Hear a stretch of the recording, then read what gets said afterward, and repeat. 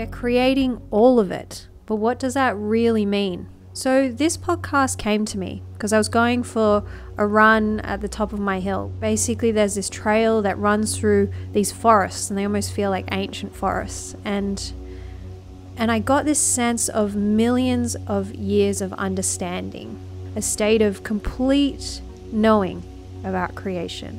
Your soul is the whole landscape. And as we duck and dive through the heaven and hell of our experiences, and we continue to face and integrate all those challenges, we just become richer and richer and wealthier in experience. And that's what translates and transforms to a beautiful new world for us as individuals and a beautiful new planet for us as a collective.